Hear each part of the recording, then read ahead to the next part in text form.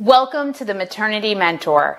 Today we will be talking about thiamine deficiency increasing your baby's risks of SIDS, ADHD, and autism. Stay with us.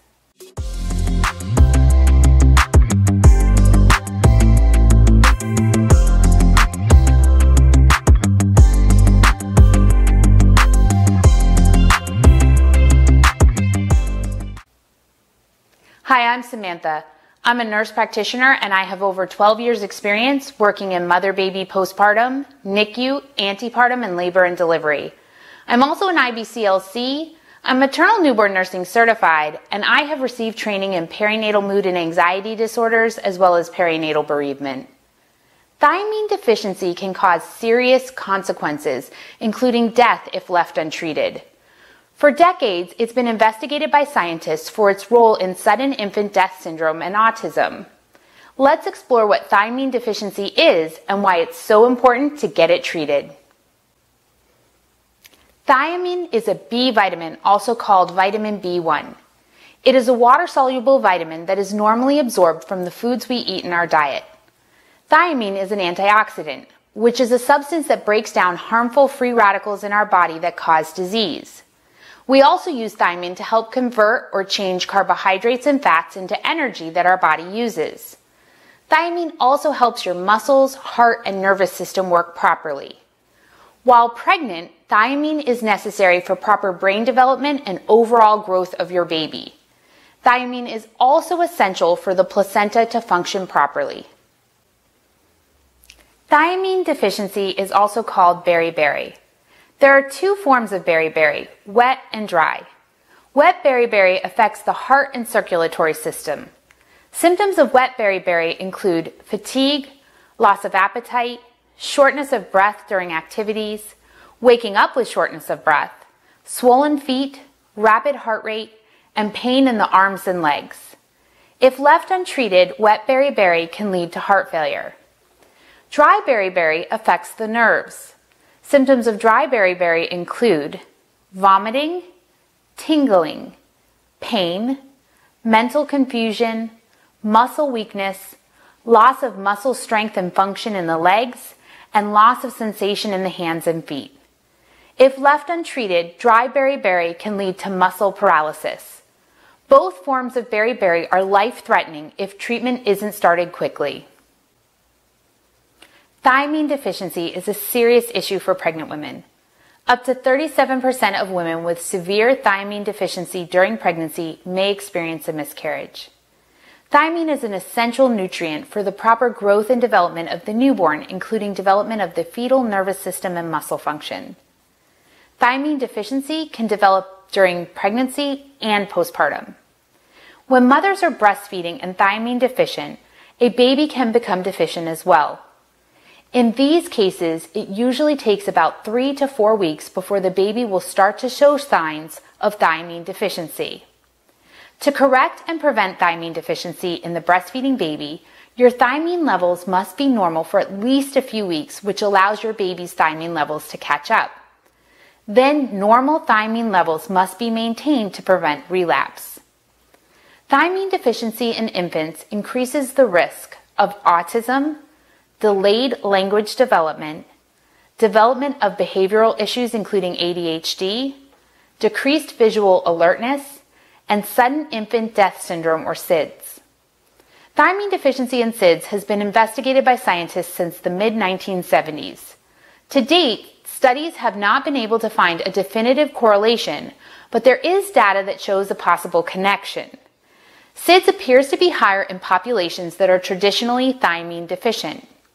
Wet beriberi can cause heart failure, which may contribute to SIDS as well. There is also newer evidence in adults that thiamine deficiency may contribute to sleep apnea.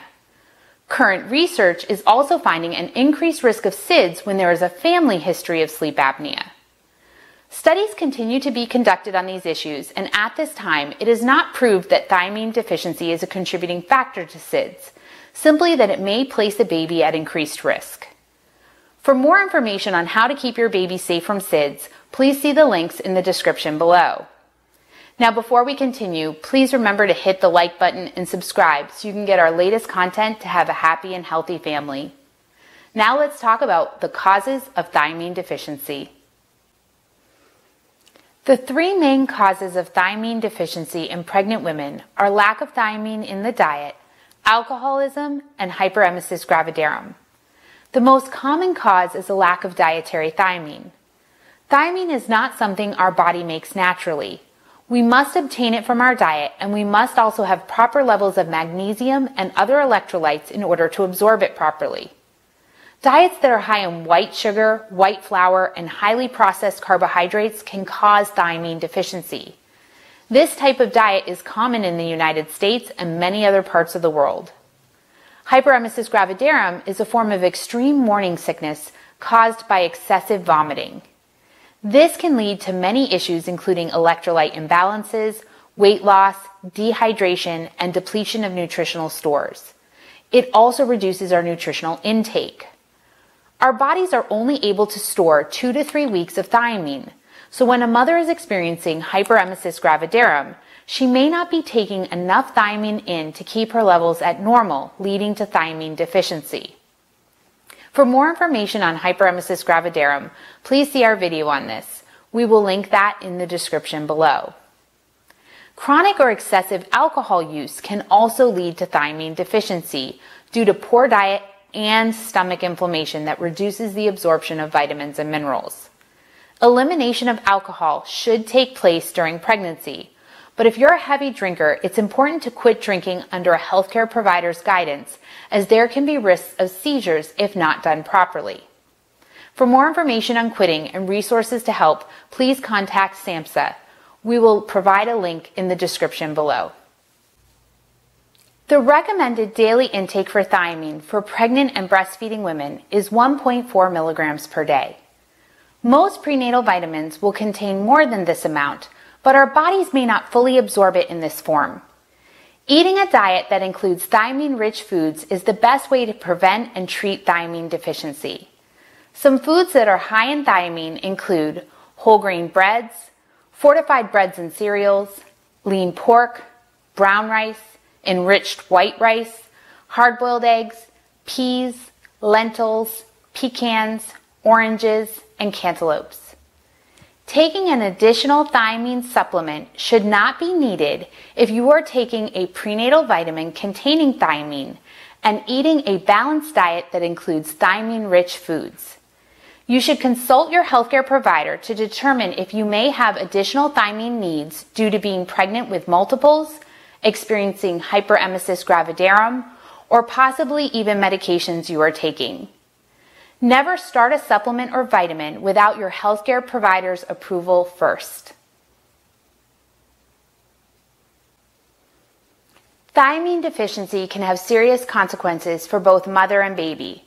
I hope this has explained what thiamine deficiency is and why it's so important to prevent and treat it. Please share your comments and let us know what topics you would like to hear more about. If you like this content, please remember to hit that like button and subscribe so you can be the first to receive this information.